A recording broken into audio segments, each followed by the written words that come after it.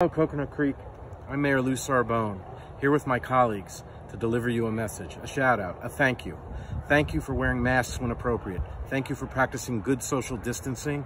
And yes, thank you for exercising when appropriate. We really appreciate it because you are what's helping flatten the curve. You are listening to us. You are volunteering to do what's right. We really appreciate you, and we're here for you. Now I'd like to turn over the message to Vice Mayor Rydell. Josh? Good evening, Coconut Creek. Rydell family here, Vice Mayor Josh Rydell. We've gone a little stir crazy and we've resorted to hanging out in the dog beds. Listen, times are trying. We miss life as we know it. And me and my family and our girls and our dogs can't wait for the day that we can be walking around the promenade again, having dinner again, and living life how we're used to living it. But in the meantime, just know that we miss you and we appreciate everything. All right, Coconut Creek, we'll see you soon. This is Vito.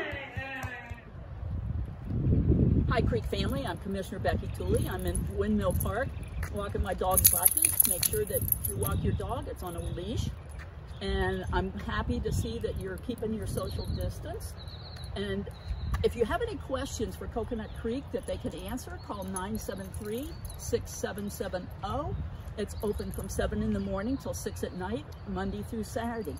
Stay safe, wear your mask, and I will see you later. Hello, Coconut Creek family. It's time for us to say hello to each other this way because we have to obey the rules, the regulations. Stay home. The city is doing everything to make sure you're safe. I miss my friends in Winmore. We're looking out at an empty golf course. We're obeying the rules. Hello to all my multicultural family. I'm glad that I'm able to at least reach you under these circumstances. Stay safe, stay happy, stay occupied, and keep smiling. Coconut Creek, I miss you. I miss you. I miss your hugs. I miss your handshakes. I miss running around town and seeing everyone.